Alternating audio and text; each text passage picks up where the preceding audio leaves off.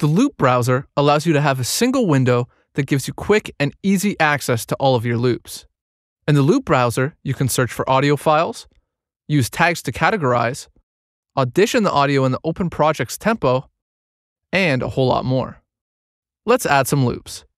Select Open Loop Browser from the Media menu. Navigate to the folder on your computer that contains all your loops using the browser on the left side of the loop browser. A list of loops will appear in the center section of the loop browser. Clicking on one of them will display it graphically below in the scope window. Click the Start button to listen to the loop.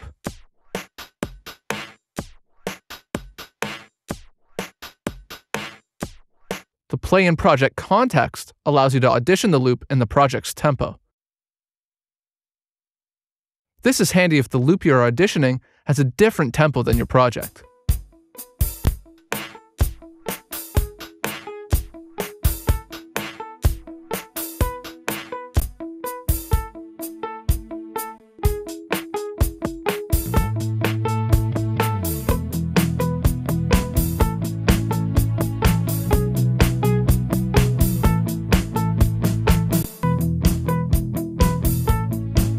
If you have many loops, you can search for them using the search field. Once you have found the loop you like, drag and drop it into your project. If you haven't made an extra audio track for the loop, one will be created automatically for you. Rename the new track to Loop 1. Now that we have our loop, let's copy it so that it extends to the end of the song. The repeat command will work best for this. Choose Repeat from the Edit menu. In the dialog that opens, choose how many copies you wish to make by increasing the count field. Click OK, and the repeat will be placed directly after the loop 13 times.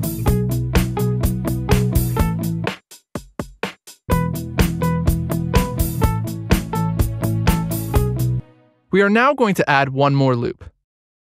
This time we'll use the Insert into Project command. Create a new stereo audio track. Rename the track to Loop 2. Make sure this track is selected, as Insert into Project works using a selected track. Position the cursor where you would like the loop to be inserted. In our case, let's choose bar 9. In the loop browser, right-click on the loop you want and choose Insert into Project to Cursor. This will drop the loop into the project page at bar 9 on the Loop 2 track. Use the Repeat command to repeat the loop out until the end of the song.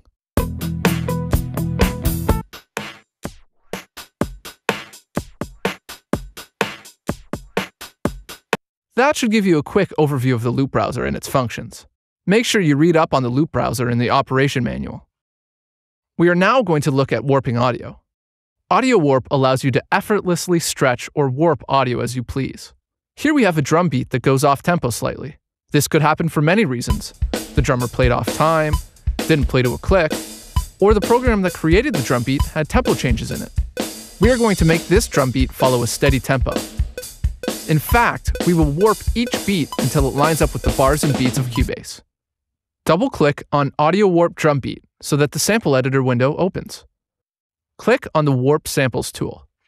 Zoom in very close to the beginning of the audio file. Our goal now is to move all the audio drum beats to the bars and beats of Cubase so that they line up. Click with the Warp Samples tool at the beginning of the drum hit. Then move it towards a bar or beat in Cubase. You'll notice that a Warp tab is created.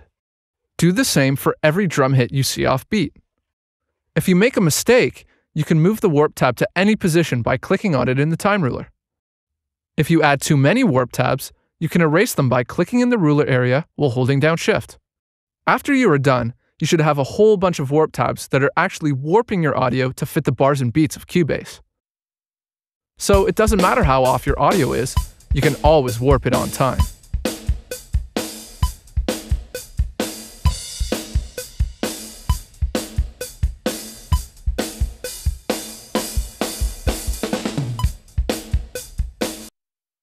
Now let's do the same thing, but with Hitpoints. This will speed up our process of warping the audio. Hitpoints can also be used for finding the groove of an audio file, slicing audio for Rex file type purposes, quantizing audio, and more. Double-click on Hitpoints drum beat so that the sample editor window opens. Right-click near the top of the sample editor's title bar and deselect Preview, View Options, and Selection Controls. This will give us a little bit more room so we can see the hit point controls. Now select the Hit Point Edit tool. This creates a whole bunch of hit points based on our drum beat. Move the hit point sensitivity slider so that there are just enough hit points as there are drum hits.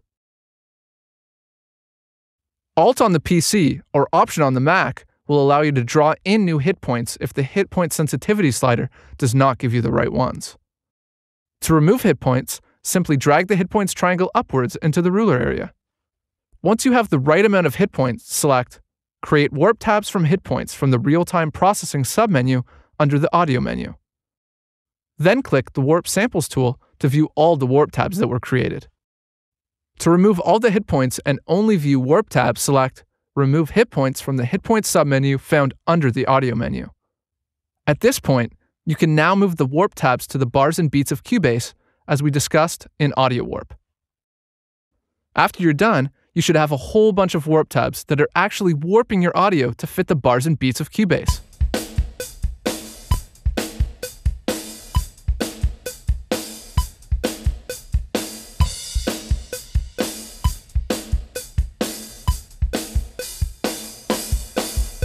So it doesn't matter how off time your audio is, you can always warp it on time.